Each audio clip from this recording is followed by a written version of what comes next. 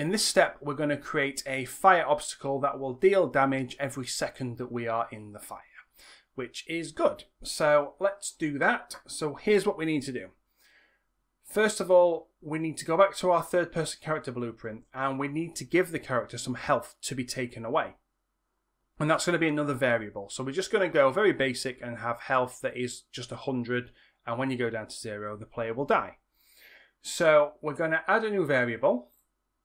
I'm going to call it health. And this time, Boolean's the wrong kind for this. It needs to be numerical. So up here, we can go variable type. And there's a couple that would work for this. But I'm going to choose integer for this, which is essentially a whole number. So integer is what I'm going to choose. Now, I'd like to set the default value of this to be 100, but at the moment, I can't because I've not compiled the blueprint.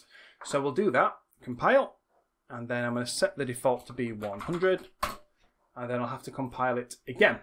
Perfect. So now I'll have some health that I can take down, but I want to also know whether or not the player is standing in the fire, and we need another variable to control that. So we can do the checks as to whether or not we should still be taking the damage off. So I'm going to create another variable. I'm going to call it in fire, ? And this guy needs to be a Boolean because it's either going to be true or false. And we'll compile it. And by default, I want this to be false because at the beginning of the game, the player shouldn't be in the fire. So that should be all the variables we need to get us started. Okay, now we're going to create the blueprint that is going to start taking this damage off. And it's going to be a custom event. So I'm going to right click and start typing custom. And you can add a custom event. Now this is an event that we can have called by other events, which is very useful. I'm going to call this custom event fire damage.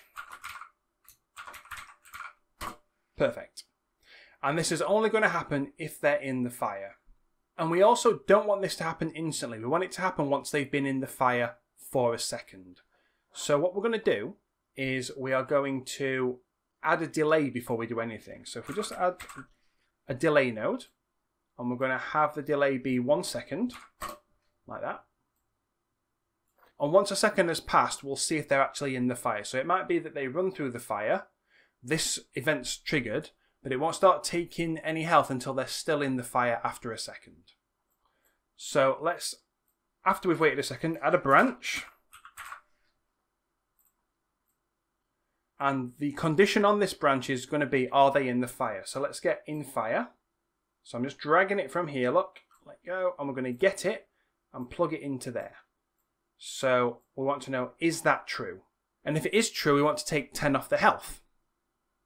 So what we're going to do is get the health, or I'm going to drag the health in rather. I'm going to set it. And I like to set it to -10. So we need to find out what it is, take 10 away, and then set that as the new value. So in order to do that, we need to get the health. So that's going to get the current health, which by default will be 100. And then what I'm going to do is drag out of here, and I want to subtract from it. Subtract, like that. And what I'm going to do is take away 10. So I'm taking the health, -10, and then we're going to plug that into the result. So now when we go into the fire, that's going to take 10 health off. Now how are we going to know that? Well, we also are going to need to put that on screen somehow. So the final thing that we're going to do before we test it is we are going to do a print string like that. And we are going to take what is coming out of the health and just plug it in here. Now, what's going to happen here, you can see it's going to convert an integer to a string, which happens here.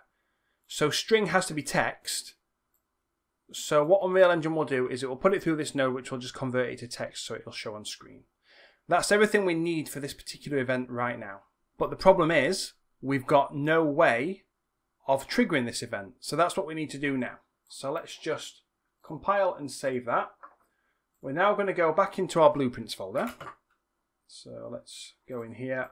I'm going to create a new blueprint class. It's going to be an actor, and I'm just going to call this one BP_fire damage. Perfect. Now I don't really need this to do a lot. So let's open it up, I'm going to add in a box collision. Nice. And then I want a way for this, for now at least, to be able to be seen in my game. So in the details for this, I'm just going to start typing hidden. And you can see it's hidden in game. And I don't want it to be hidden yet. We'll hide it later, but for now, I want to be able to see where this box is. So we're going to turn that off, compile and save. And I'm just going to drop this into my level. I'm just going to drop it here. I'm going to bring it up above the ground. And I want it to be a little bit taller. Not that tall, a little bit shorter than that. I'm just going to rotate it around slightly. Try and get an angle that I like. And then we're going to make it a little bit longer, like that. That's still too tall. Like that. Okay. And then what I want to do is just go press play, and now I'll be able to see where that box is. So I can tell when my player is overlapping it, which is good.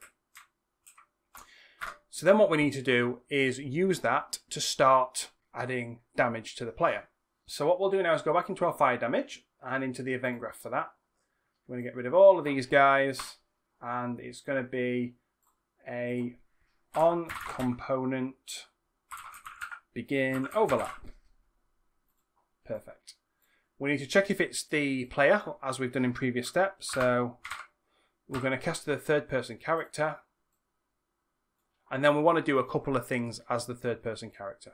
So what we will do first is we are going to set in fire to true, because they will in fact be in the fire. So let's tick that box. You can see I'm connecting everything up, so my logic continues. And we'll also want to trigger, so also add the third person character. So I'm dragging out of here again. We're going to do the fire damage, like that. And we will call that. So we're going to say true, and then it's going to set that to start happening. Now, you can see that this is a little bit messy here. And I can make that a bit neater by just double clicking on this blue wire, like that. And this adds what's called a reroute node. And I can just use these to stop things overlapping too much and make it a bit easier to follow the logic. There we go. So that's all that we need to have happen now when we overlap the fire. So let's compile and save that. And let's see if this does anything. So I'm now going to run over my firebox. And you can see that 90 was displayed in the top left hand corner of the screen. If I leave that and go back in, it waits a second and then 80. And also if I run straight through it, it still takes the health. And that's because we haven't added an end overlap yet that will stop that damage happening. So let's put that in quickly. So we're going to go back to fire damage. And then we're going to get, for our box component, so on component end overlap. Check that it's the third person character that has stopped overlapping. And if that is the case, we're going to set in fire to false. Excellent. So let's compile, save, and let's test again. So when we run into this fire, it will wait a second and take 90 or take 10 off. And then if I run through it, it doesn't take any health because I wasn't in there for long enough. If I go back in, this should now bring me down to 80. Perfect. So now we're getting there. It is taking damage, but it's not taking damage every second that we're in there. And we need to figure out a way of doing that, don't we? Because that's kind of the point of the fire damage. So we're going to go back into our third person character, and it's this event here, the fire damage one, that we need to add some more logic to make this keep happening. And it's actually quite simple. All we need to do is go around again and repeat this in a loop, and it will repeat while ever the player is in the fire, because we've got a check. So here's what we'll do.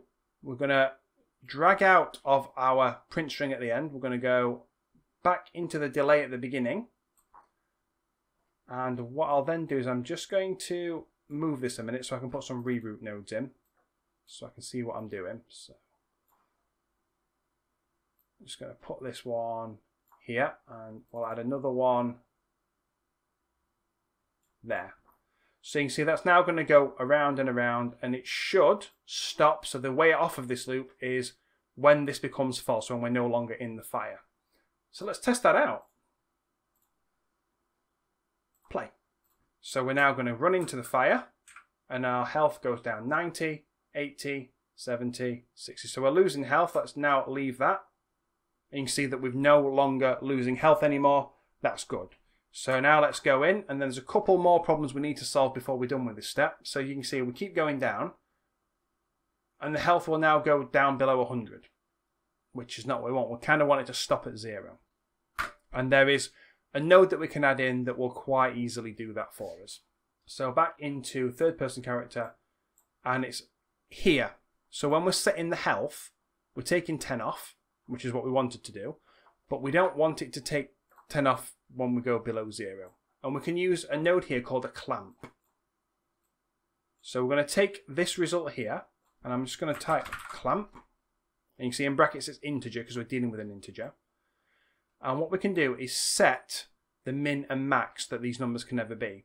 So I'm going to set the minimum to 0 and the max to 100 because that's all I ever want these to be at this stage. And then the return value of that is going to go into our health there. So let me just neaten that up a little bit so I can see what I'm working with. There we go. So let's see what happens now. Compile, save, and play. So we're going to go and stand in our fire, and you can see that the health is going down, and now we're going to clamp those values so it can only ever be between 0 and 100. You see now it's still trying to take 10 off, but it can't because we clamped those values. So we now have a way of getting our player's health all the way down to 0. And that's basically it for all the logic that we need to happen in this step. So we've now got it so that we have an obstacle that the player can overlap, it will take health off them, and then they will eventually die. In the next step, we're going to make this all feel a bit more dramatic. So we're going to make it so that the player actually will die in the next step. So we're going to add some ragdoll physics and make him all fall to the ground. And we're also going to add in some fire so that it just looks cooler. So join me in the next step where we will finish off this wonderful fire obstacle, and we will have learned an awful lot about making games. Thanks for watching and supporting the channel. If you'd like to help me create more content like this, please consider becoming a patron on Patreon. The contributions I get through Patreon make a huge difference in keeping this channel going. Remember to like, comment and subscribe to make sure you don't miss my upcoming tutorials. Your support and engagement mean the world to me and help my channel continue to grow. Thanks again, and I'll see you in the next one.